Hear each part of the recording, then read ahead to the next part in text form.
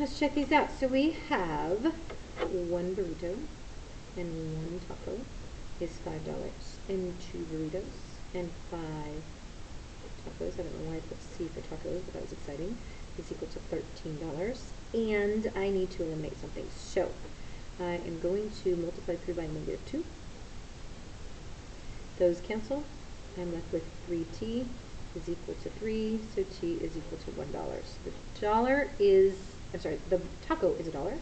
So if the taco is $1, then that means the burritos must be $4. Let's try another one. Maybe this will be harder. All right, taking a boyfriend on a date. Each hour is $17. Each hour at the arcade is $12.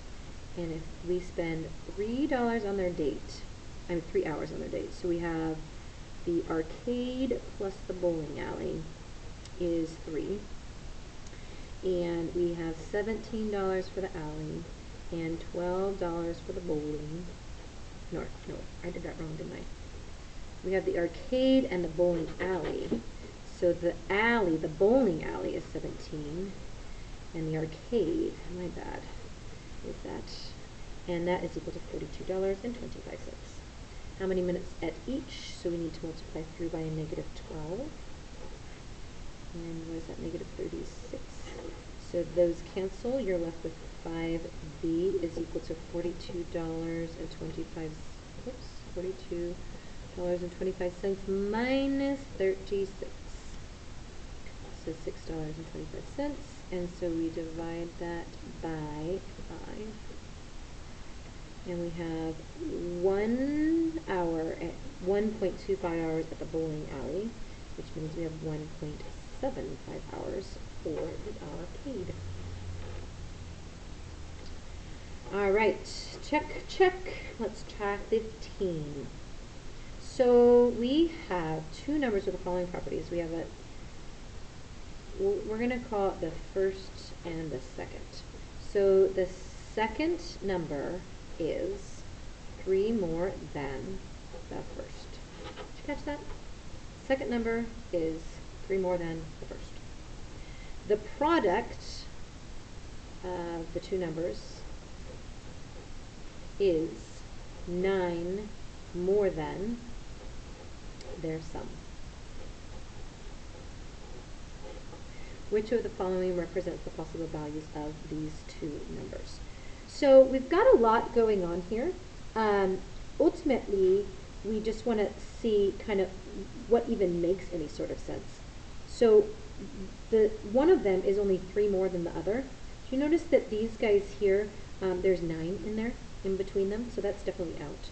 Here, there's actually 4 plus 1, 5 in between those. Here is 3 in between, and here is also 3 in between.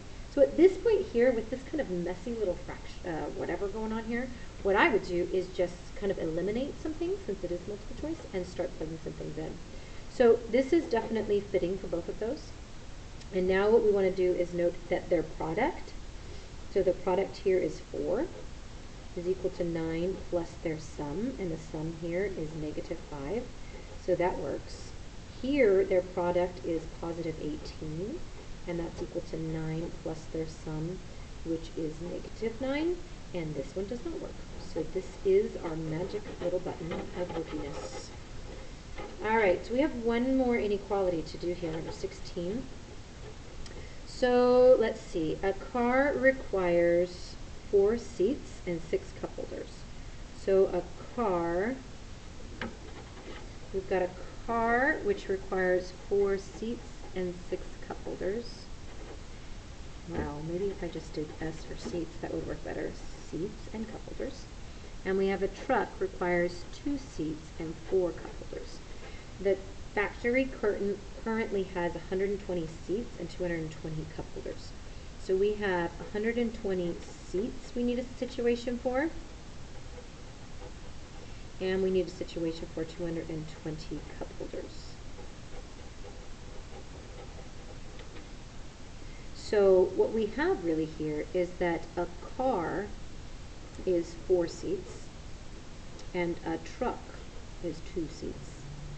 And for the cup holders, we have that a car, oh my gosh, oh yeah, that we have a car is 2 cup holders, 6 cup holders, 6 cup holders, and a truck is 4 cup holders. So here are kind of our 2 little equations that we have going on here. And so these are the 2 inequalities for the company's constraints. We have 4 cars plus 2 trucks is equal to 120 seats. And then we have 6 cars plus 4 trucks is equal to 220 cup holders. Okay.